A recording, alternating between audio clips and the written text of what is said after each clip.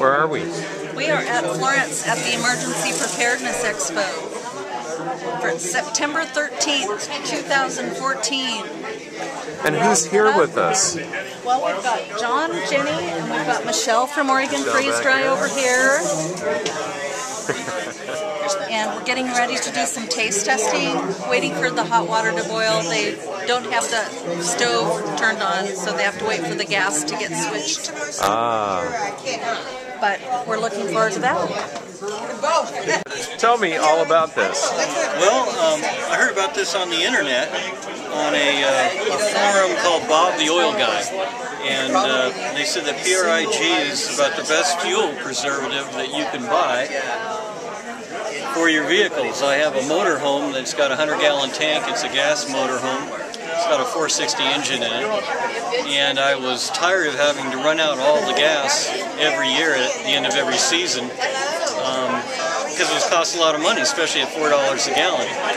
So I decided to give this a test. I filled up the tank and I put the PRI in and let it sit over the winter. Now where I live is in Central Oregon, and we have snow, and it gets down to about 30 degrees, minus 30 degrees.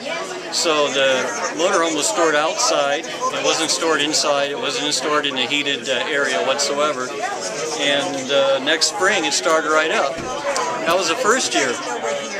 So I decided, since I got away with that, the next year I filled up the tank and put PRI in, and we had a family situation where I couldn't use the motorhome at all. And it sat for 2 whole years. So I was kind of hesitant to try to start it up, but I thought, you know, I'm going to try to start this up in the springtime, and it started up the second crank, which really surprised me. Since then I've used this in my ATV, my chainsaws, and I think it's got some kind of a cleaning quality, because I had an ATV that would skip every once in a while, and after running it for about a month, all the skipping, the hesitation on starting went away. So I think it does clean the carburetors in some way, or the fuel injectors. But other than that, I've been using this in the same motorhome for 6 years.